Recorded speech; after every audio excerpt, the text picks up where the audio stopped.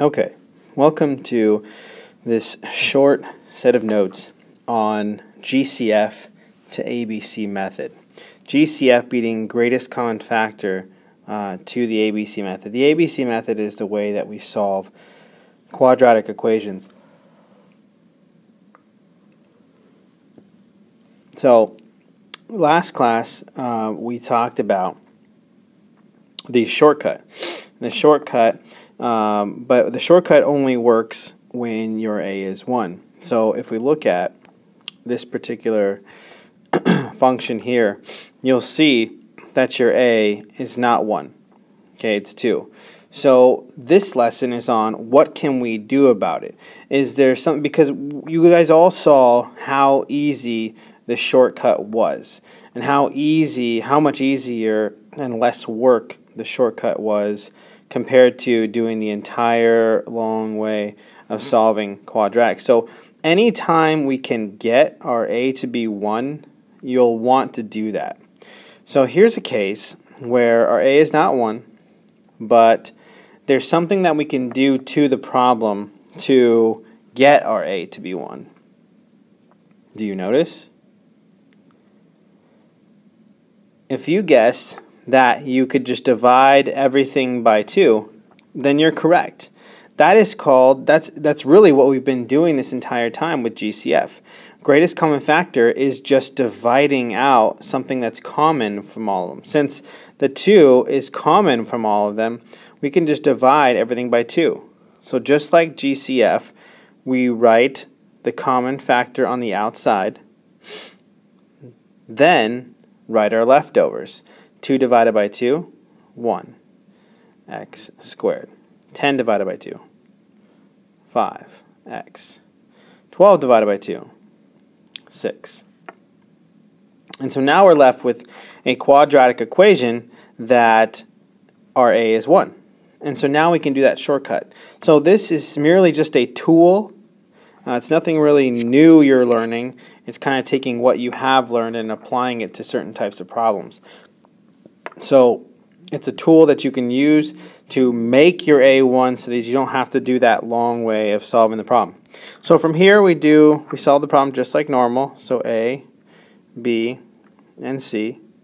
A is 1, B is 5, C is 6. Okay, A times C is 6, and B is 5. So we need two numbers that when multiplied will be 6, with those same two numbers adding to be 5. Can you figure it out? If you said the answer is 2 and 3, then you're correct. And we can check this. 2 times 3 is 6, and 2 plus 3 is 5. Now, the shortcut tells us that I told you the shortcut is to go from here, draw your dead cartoon eyes. Remember, your dead cartoon eyes are sets of parentheses with X's in them. They look like eyeballs with, dead cartoons have the X's in their eyes. So the two sets of parentheses with your X's in them, and then all you do is bring down your numbers. Positive 2, positive 3. The last thing is, remember this 2 that we factored out in the very beginning? That just has to be attached to the end. So it looks like this. And that's your answer. So here's a way to solve a problem where our A is not 1, but still be able to use the shortcut because we were able to factor out a 2. Okay. Now, the other type, if we scroll down to number 2 over here, the other type is where the problem is not even a quadratic equation. So if we look here, not only are we going to want to divide by 4, see if we can divide everything by 4 to get our A1, but this isn't even a quadratic equation. Okay, this is a cubic. So in order for it to be a quadratic, this would have to be an x squared. So you can probably figure out what you're going to need to do. If this needs to be an x squared, one thing you could also notice is the other common factor. Not only is a 4 going to come out, but the other thing that's common from all of them is that they all have x's. Okay? So how many x's can you take? 3, 2, and 1. The most that you can take from all of them is just 1. And then, of course, we go ahead and write our leftovers. Dividing. So 4 divided by 4 is 1. I took an x away, so there's now x squared. Negative 28 divided by 4 is negative 7. Took an x away, so there's just 1. 40 divided by 4 is 10. Took an x away, now there's no x's. And now, once again, we're left with a quadratic equation where our a is 1. So we can use the shortcut here. Even on a problem that before looked like this, you probably would have no clue how to do that, or you'd try doing the long way, we can do the shortcut. So, A, B, C. A is 1, B is negative 7, C is 10. A times C is 10, B is negative 7.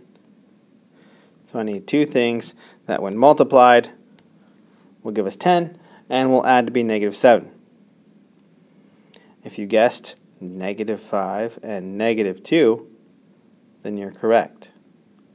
Negative 5 times negative 2, negative times negative is a positive 10. Negative 5 plus negative 2 is negative 7. So we have our two numbers. Since our a is 1, we can do the shortcut.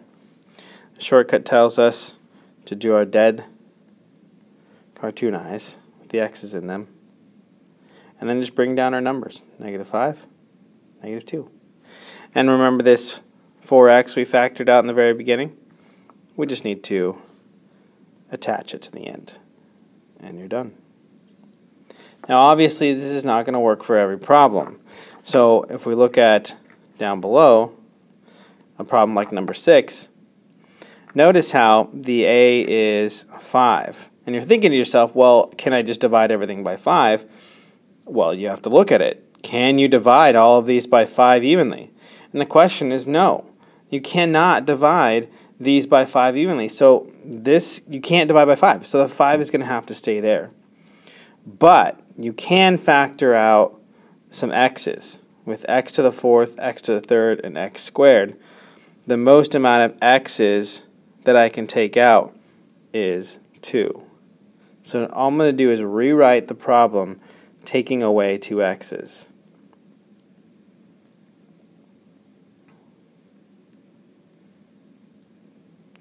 And so now I have a quadratic equation that I can solve. Unfortunately, I cannot make the a 1, and I'm going to have to do it the long way. So that's the only tough part with some of these problems. So there is a practice. Go on to Canvas. There is a practice on there. Try to do a few problems. I'm not asking you to do all of them, but try to do a few problems there. The answer key is also posted on Canvas where you can check your answers as you go through this. We'll finish talking about this next class, and if you have any questions, please just remember to let me know. All right? Hope this helps.